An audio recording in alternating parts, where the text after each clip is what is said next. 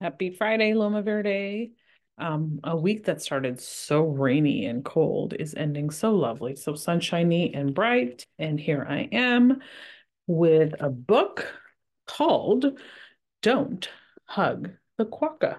It's written by Daniel Errico, illustrated by Mia Powell. Look at that. Look at that cute little quokka. Quokka. Gonna keep trying to say it. Don't hug the quokka. It's turning into one of those words. If you say too many times, it's starting to sound weird. Okay, here we go. Quokka is pronounced quaka. I think I was doing it right. This is the quokka.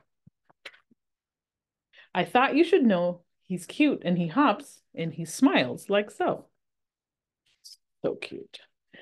If ever you look and see him below, standing in front of you, waving hello, don't try to hug him or he will say, whoa.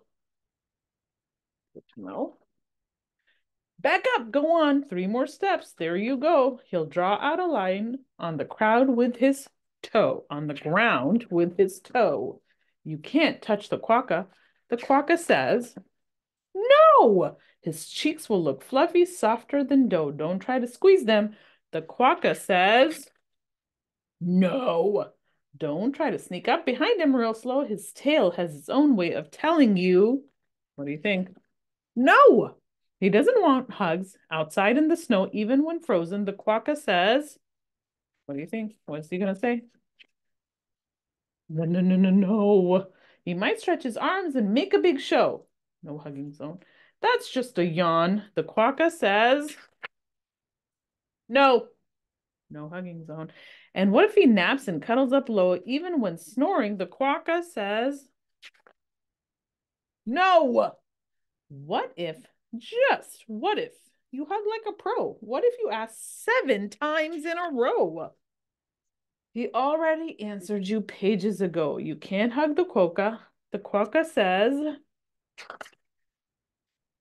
no, no, no, no, no, no, no, no, nuh-uh, nuh-uh, nope, nope, nope, no, no, no, no, no, nah, no, and no, and so don't hug the quokka.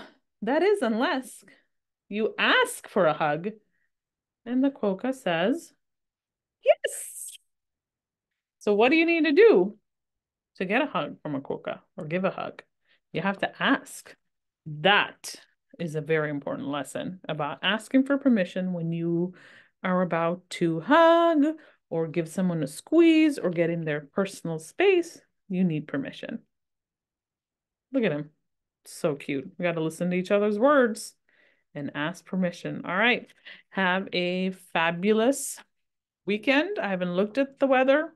I'm hoping it stays sunshiny. And if it doesn't, I'm hoping that it goes back to being sunshiny soon. Have a great weekend, and I'll see you on Monday. Go Bears.